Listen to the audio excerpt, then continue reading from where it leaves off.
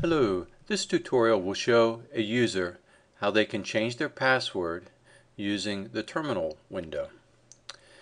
This is a quick and easy way to change your password, particularly if you're just changing a password for your own user ID.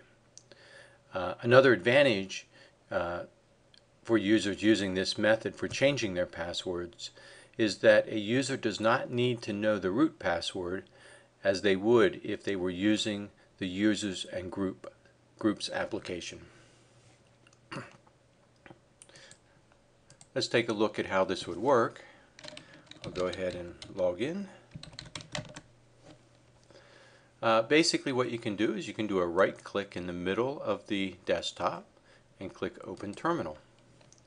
And to change your password you just type passwd and hit enter. And then what the password command will ask you to do is to enter your current password, and it asks for the current password so somebody couldn't just walk up to your terminal and do a right click and change your password on you. It's a measure of security. So here we're going to type in a new password, and you'll notice when I type that in no characters appeared. That's so somebody can't be shoulder surfing and watch you type your password in and steal it. Okay, now it didn't like that password, so there are some restrictions. So it's saying give me another new password, and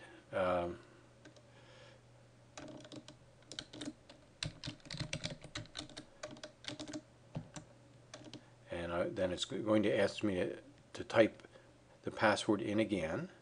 So I know that I've typed the same thing twice. It's likely that I haven't made some kind of a typo. And if they don't match, it's going to give you a sorry, your passwords don't match. So that means I typed one of the passwords in incorrectly, and if it didn't do that check, then I would, if I logged off, I wouldn't be able to log in because I had typed the password incorrectly. So it asks for a new password for me to try it again.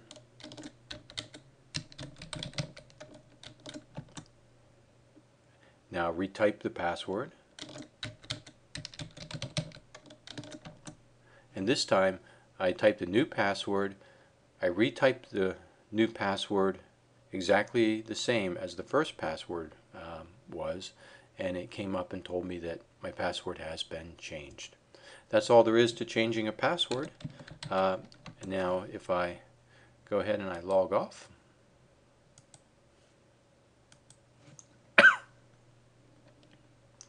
and I come in and I type that new password, it should go ahead and log me in, and it does. And that's all there is to changing a password. I hope you enjoyed this, and I hope you find it useful. Thanks a lot.